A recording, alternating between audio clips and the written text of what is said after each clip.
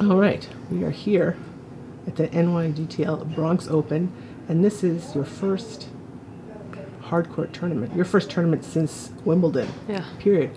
What have you been doing since then? That was a very big event for you. Well, I went for holidays. I was a little bit chilling because I had a lot of tennis there, you know. So I thought I deserved some rest, and then I was with the physios and preparing myself for America, yeah, for this tournament and for US Open.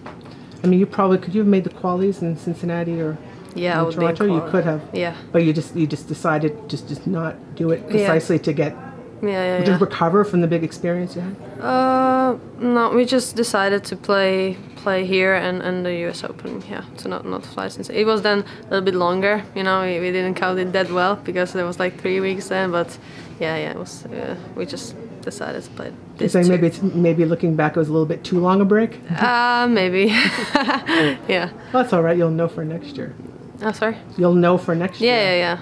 Definitely. Because last year, during that period, you were playing what, like ITFs on clay or something like that? It was in Czech actually, I think. Mm-hmm. Before US Open, I was playing in my city and in Prague, ITFs. Yeah.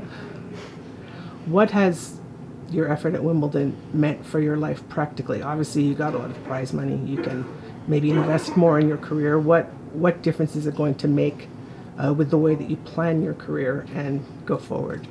Well, definitely I can invest more to my team, to, as I mentioned, to the physio work and whole team. Yeah, I mean, it changed a lot, you know. People kind of know about me now, I would say. So it's nice, and I'm just it was just nice also for my head, you know, to know I can do good on big stages. So yeah, it was very nice there. I mean, this happened to you at what, 22? Today, 23. Now 23, yeah. That's not old, but that's not having a big breakthrough at 17. Yeah. So you spend 5 years fighting hard for that moment. I mean, a year ago at Wimbledon, I remember you were like 200 in the world or something. Last year, yeah. Which is crazy. And then you make semifinals. I mean, you were not the 200th best player in the world. You were better than this. Yeah. So to prove to yourself that you are is a big thing for your confidence.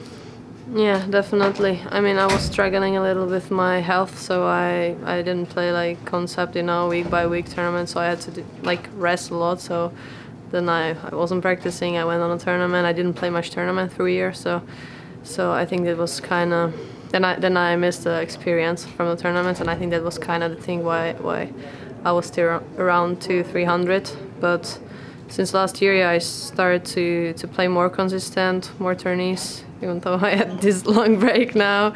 But yeah, definitely it helped my head and everything, and I'm happy where I am now. Well, the difference between this year and last year is that you can have a big Asian swing with the ranking that you have now. So maybe a rest in the middle of the season is a good idea. Yeah, I think I feel fresh, you know, now. so I'm looking forward. I will play in Asia some 2-3 tournaments, so I'm ready now, I think.